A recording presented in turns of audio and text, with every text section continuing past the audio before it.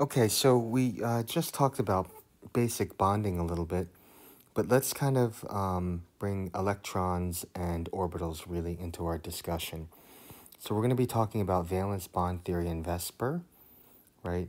So valence bond theory and valence shell electron pair repulsion theory, or the VSEPR model, are really simple, effective models for understanding bonding that occurs in organic compounds, right? Covalent bonds occur in two atoms when the orbitals are overlapping with each other. Okay, so if we look at two hydrogen atoms, we have a hydrogen atom here that has one electron in a 1s orbital. Another hydrogen has one electron in a 1s orbital. So these hydrogens can combine to form a bond here. This hydrogen 2 molecule is stable because the electrons are bonded between them. And then we can draw our structure here. We have an HH bond, all right? So that's a very simple example where we're forming a bond between two s orbitals. Obviously, we're going to have a lot more complex examples. So let's talk about carbon. And what we really need to do is start talking about its electron configuration, all right? So this is a concept from general chemistry. So if you look at the electron configuration of carbon, it's 1s2, 2 electrons in the s orbital, 2s2, 2 electrons in the 2s orbital, and then there's 2 electrons in the p orbitals, okay? But we don't actually need the full electron configuration. We just need to know how many valence electrons we have, right? That's really the key here. So let's go take a look at our periodic table to really understand about valence electrons, all right? So here's our periodic table, okay?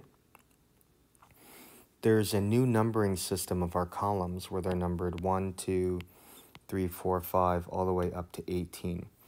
The older system had 1A, 2A. These were all 3, right? Those were all 3B, 3A, 4A, 5A, 6A, 7A, and 8A.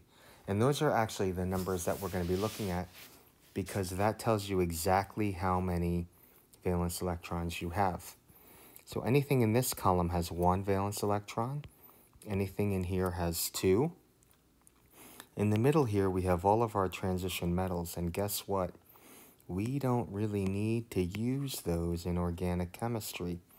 So we don't have to worry about those too much, which is great. We jump over to what's now called column 13. That has 3 valence electrons. Next is 4, 5, 6, 7, and then noble gases have 8, right?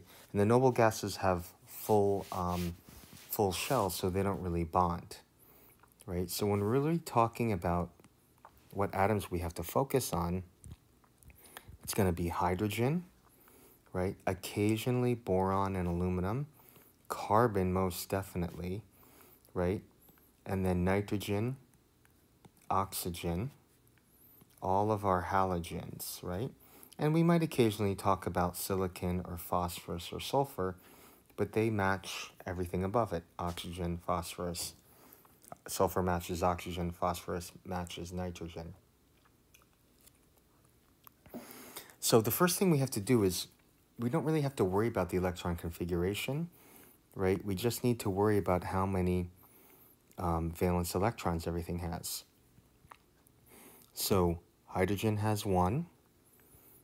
Boron, aluminum will have 3 valence electrons. Carbon will have 4. Nitrogen will have 5. Oxygen will have 6.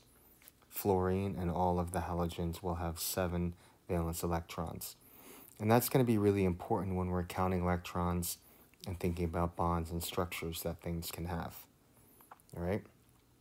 So the first thing is being able to understand and determine how many valence electrons your atom will have. All right? And we do that from the periodic table. Okay? Carbon is normally going to form 4 covalent bonds, right? It'll form 4 because it has 4 valence electrons. All right? What's interesting about this is electron configuration is not really good to talk about how bonds are made, because these orbitals are going to hybridize. Okay, these orbitals are going to hybridize. And in our next video, we're going to be talking about hybridization.